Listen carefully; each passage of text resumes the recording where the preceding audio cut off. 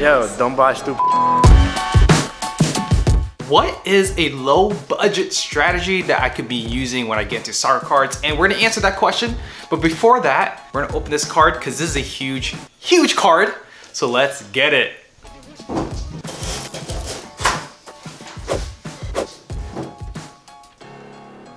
Congratulations to Mark on this Jude Bellingham 2020 Topps Chrome Refractor Auto PSA 10. It is indeed a pop one, and we've been hitting some pop ones on this channel, so that's pretty cool and good news, and it's a beautiful card.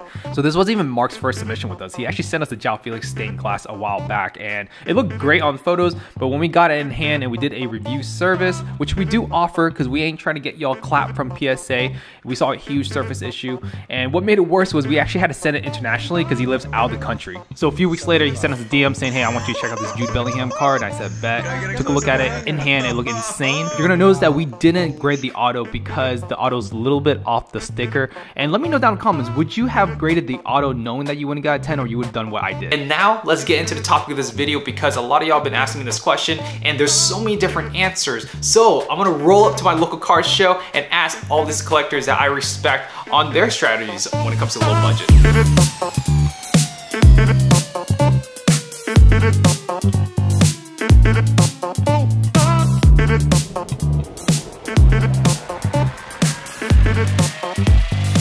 Low budget strategies. I'm not saying I'm too good for a dollar box, but I went through a dollar box. Lately, I've actually been going on eBay and watching like a lot of different things. I've been picking up a lot of like graded World Cup stuff for like super low price. You're going through a graded route. I'm actually going through the raw route. That's what I was doing, but with PSA doing all of that, I had to figure out a way to still have some slabs, right? Okay. I think the best like margins are gonna be in the 9s. So I think 9s. Really? So you're gonna take, okay, you're taking 9s. They know me, I'm not a 9 guy. I'm not either, but but the example though, like in that, like 9s in that were okay.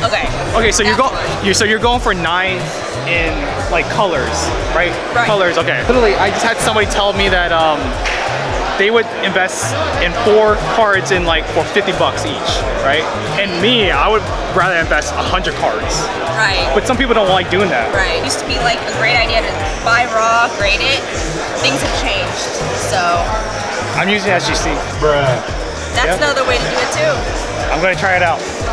I'm going to the deep end, the dark side. Some people say, hey, if you want to rip boxes, go to Don Ross Optic, Topps Finest. Okay. I'll pivot on that point you're making right here. Yeah. If you're really trying to do it for fun or collecting standpoint, that's a great route as well. But if you're trying to increase your value as an investment play, I would recommend not doing the breaks, not doing the wax, and trying to get the good cards as much as just going towards that single card, that player that you're really passionate, you think has a good chance to do well. So you're telling me on TikTok, you're not gonna hit a 101 every single video? Yeah.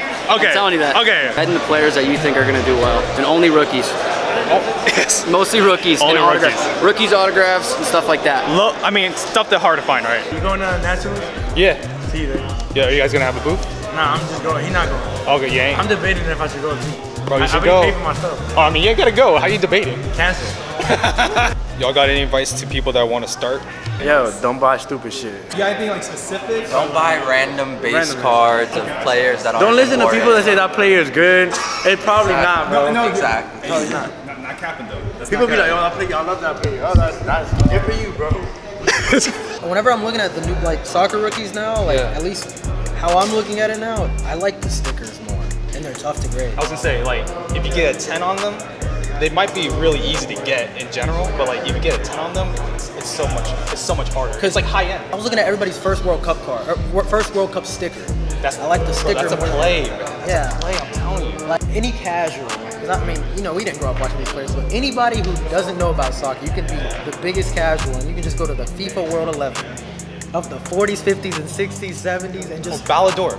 Just look at Ballon d'Or winners. Just go through them. And just look at everybody. Like I was looking at Busquets' bro, I was literally when I first started, like I was buying stuff that I liked. That's so key. When you buy the stuff you like first, it actually ends up working out better than what you want to invest in first. Like when I first started, like everybody's seen my channel, I bought my PC, and my PC ended up making me more money than stuff that I was like, oh, this is gonna go up. And not only that, like you can't skip levels. You can't get from like level 10 to like level. I mean, if you have the bag, it's a little different, but Yeah, you know, like, for average people like us, right? Nobody's got the bag. Like I can't drop 10 bands at a show, bro. I just shout out to Ben Carlos. You literally have to think as a collector. Hey man, I appreciate you. Thank you, bro. Thank you. I like your stuff, man. Thank you. Yeah. Man was capping though. He knew I subscribed. I knew. He knew us. You guys told me your story, how you guys started with, you know, a certain amount. Very little. We started with very little. I mean, I would say the advice is don't buy into the hype on guys. Try to get in early. Stick with some of the GOATs, Ronaldo, Messi, those guys, and just build it. If you're going to buy graded, buy like 7s and 8s and then upgrade to 9s and 10s. You don't have to go for the gems right away. And for me also it's about making the relationships with other people and other dealers. 100%. I mean, you can do that without selling anything. And to have that advice and work with dealers and learn the industry, it's a great way to learn it and start off. Yeah, just get to know people, you get good deals, and just don't buy into the hype would be my biggest advice. Just don't buy into hype.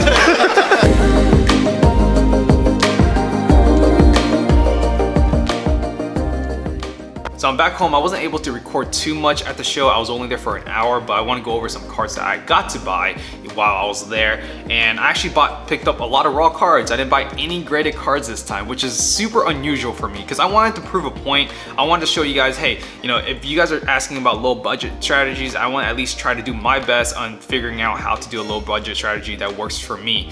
And what I did was I bought 2 Yunus Musa's Mega Cracks, $25 each. And you might be wondering, why would I be buying eBay comps on eBay when you could get it for cheaper in person? And really, when you're buying raw card, you pay the premium if you know the raw card could be grading as a good grade. And I'm gonna send it to SGC. I watched one of Troy's videos, Trek 415 cards, and I thought it was a really brilliant video, so I'm gonna try to kind of test out the waters with that. And I also bought some Champions League stuff, Topps Chrome base cards. I know a lot of people aren't fans of base cards, but Dominic Szoboszlai, I love that player. And then also Romaro Barro, and these are a lot longer term plays where if they could have a moment, then you probably flip it for, you know, $50 to $100. But anyways, guys, I hope you guys enjoyed the video. I know there's a lot of different answers that I got on this topic. A lot of people want to have that one answer to kind of answer every single question, but especially with low budget strategies, there's so many different ways you can take upon it when it comes to soccer cards. But thank you so much for watching.